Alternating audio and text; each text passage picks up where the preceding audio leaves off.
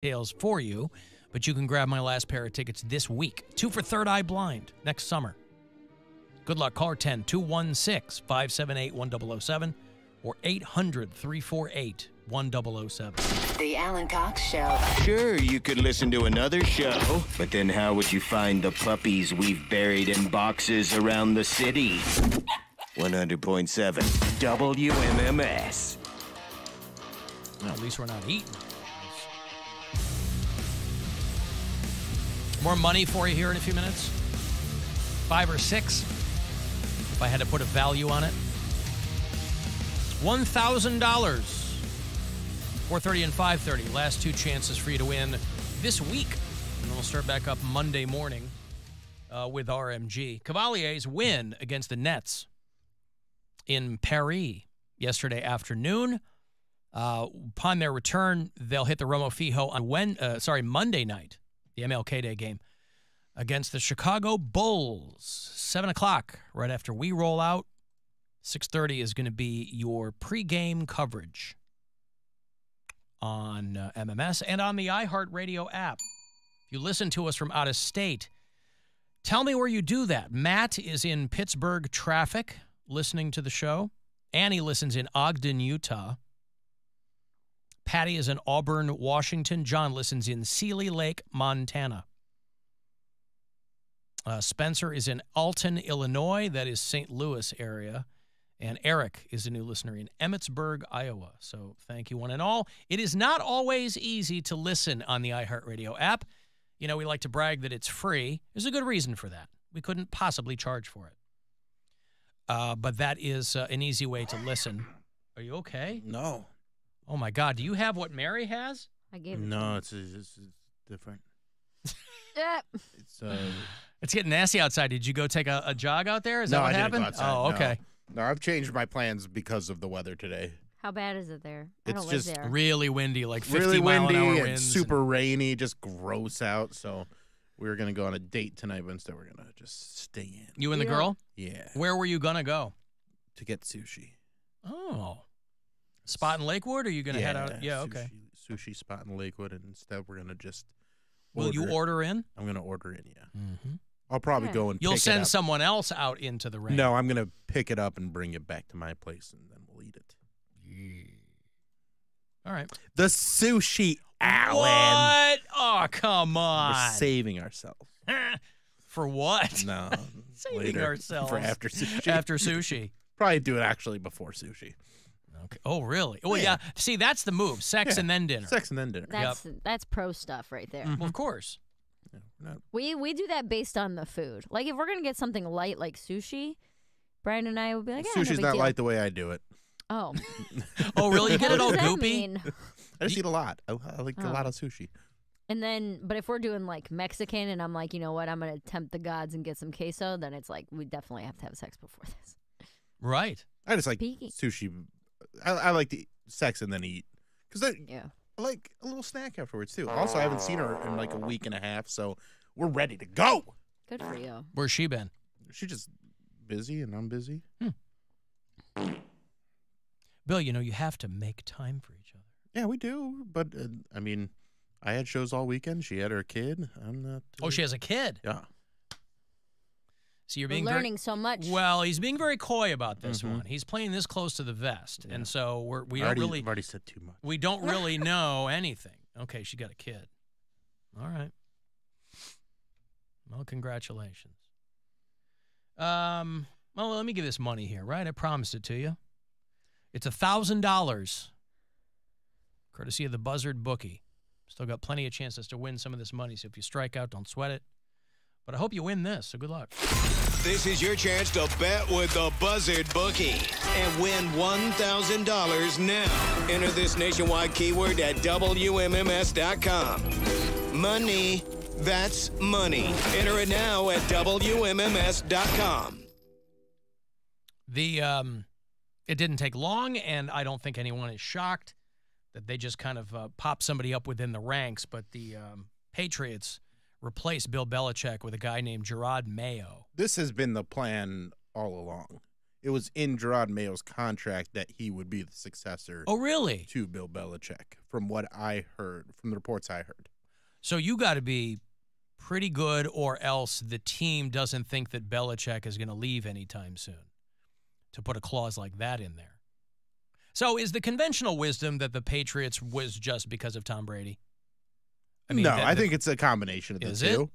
I think it's the team was better than it is now. The team was better. I think there's also, I think the biggest thing is that Bill Belichick's talent assessment has waned. Okay.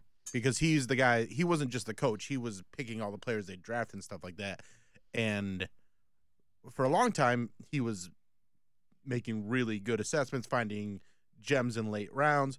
But over the past few years, I think the past like 5 or 6 years, they've not even re-signed anybody that they picked in the first couple rounds to a second contract. So I think that was a big problem with it. Well, Gerard Mayo's been with the Patriots His the entire whole time. career, yeah. He played for them, but wouldn't every guy who comes in want a clause in his contract that says if the coach retires, I'm the next coach? I mean, what's your leverage? Vice coach? What's your leverage to do something like that? I don't know that. I think that's just That's how wild. highly he's regarded and how much faith that they have in him. And also, that's a tough act to follow. He is the most successful coach of all time. Yeah. He won 6 Super Bowls, and that's nothing to sneeze at. So it's going to be really hard to follow up that. So if they go, hey, this is the guy we're going to bring in to be the successor to Bill Belichick, either they look like geniuses because they got the right guy, or they go, that didn't work out, and 2 seasons later they got somebody else. Or they say we can't hold him to the same standard. Right. I mean, because how could you? How could you? Yeah. Well, they're going to hire a new GM too to work with. But Gerard Mayo is the youngest head coach in the NFL. He's a month younger than Sean McVay. Sean McVay had been holding that title, but 37. Gerard Mayo. 37. I guess I thought that there was a younger guy than that coaching in the NFL. Well, Sean McVay was younger when he started. There was a few coaches that were younger than that when they started, but they've gotten older now. They have? As things go. Because football ages you. I get it. Yeah. Okay. Well, congratulations to him. He was a player for the Patriots, and now he is the head coach. And I know there's a lot of, I think our own Rob Anthony, our boss here, our program director, is a Pats fan because he's from New England. I think he is. I'm pretty sure. Yeah. And I have friends from all over who are Patriots fans. Now, some of them are women. And even though they will deny it to their dying day, I've always told them, you only like the Patriots because of Tom Brady. And see, that puts you in a weird spot because if you've been trying to convince people that's not the case, you have to remain a Patriots fan even though Tom Brady leaves. You can't jump to the Buccaneers for a cup of coffee because you'll be outed as a Brady fan, not a Pats fan. But people stick with them. So the Gerard Mayo administration is underway there at where they play, Gillette Stadium. Is that the Patriots' home field? Yes, it is. Mike in Lorraine, hello. Hey, guys. Mayo was starting to get offers to be head coaches elsewhere. Oh, so that was the leverage. Hey, I want to stay here. Put this in my contract. Yes. Hello? I think that's right because I think last season he was. Yeah, there you go. Okay.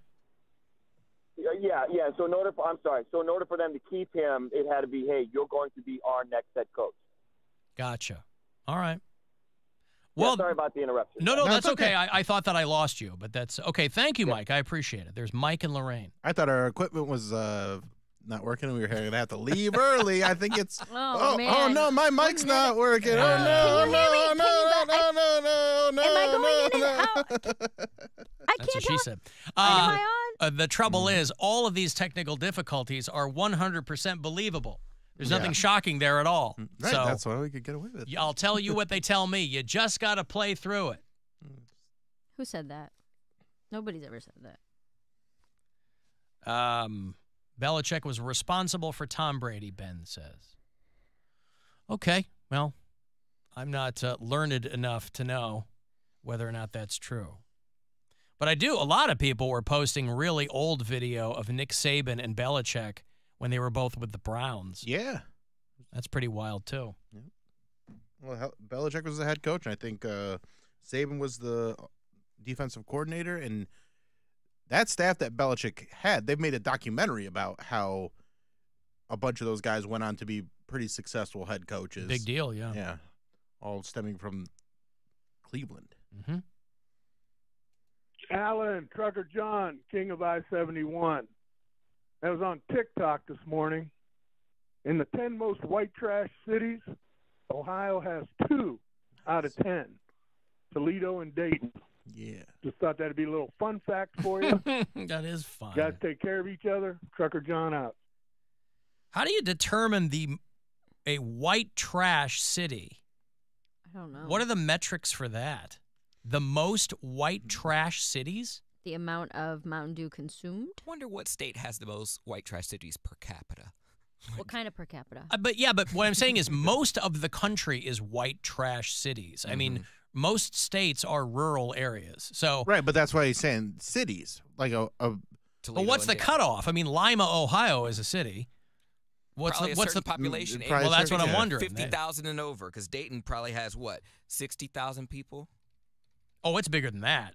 100,000 maybe? Yeah, probably. Dayton, it's 137,000 people. And then Toledo, what? Probably similar. Yeah, 120. Toledo is 270,000 people. I thought Dayton was bigger than No, Toledo. Toledo's bigger than Dayton isn't. Because Toledo's a mini Detroit. That's why I'm surprised. Well, it's Dayton's white kind trash. of a glorified college town, right? Not really. I was gonna It's say, not? I besides- thought without the college, I don't think Dayton would be. Well, they But have it's an not Air like Force base or downtown. something? Air Force base is Yeah. It's the bigger same- than anything. It's there. the same thing with Akron. Akron is not a college town. There happens to be a college there, but Akron is not known for the University of Akron. No, but what else would be there if it wasn't there? I mean, you Tires. got the Akron Zoo. Yep, the rubber. The Akron Zoo. No, every city has a zoo. If the University of Akron wasn't there, what would Akron be known for? Goodyear? Dude, you could walk through the Akron Goodyear Zoo in and Firestone. 8 minutes. Goodyear, Firestone. I mean, obviously LeBron James. LeBron James. Black Keys. Yeah. A music scene. You want me to blow your mind? Akron's bigger than Dayton. I knew that. Wow. I didn't know that. I thought Akron was like 35,000 people. The metro of Cleveland is the biggest in Ohio, so I just figured. I mean, I knew because Akron itself is big, and then you got all the little suburbs of Akron, Huh. What is an Akron suburb? like a Barberton. Oh, I see. Wadsworth. Bill, he said wad. Wadsworth. Did you hear him say wad? How much Yeah, a Wadsworth? Wadsworth. Man, how much is Oh, a Wadsworth- Wadsworth? I don't think Wadsworth's Medina County. Okay. I'll take I'd your say word Bath. for that. Well, would you say Avon? Avon is Lorain County. Is Avon a suburb of Cleveland? Yes. Okay. So, I mean, to his point. I knew a lot of people that went to Wadsworth. that were from Wadsworth and went to Akron, Okay. or like Fair Canton enough. and Green. Yeah. You're green.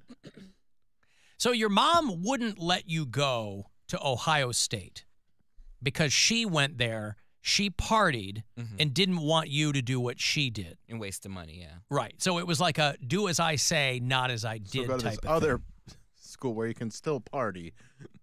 But it's it was closer, closer to and home. cheaper. Yeah. So what did your mom, who paid for your mom's college?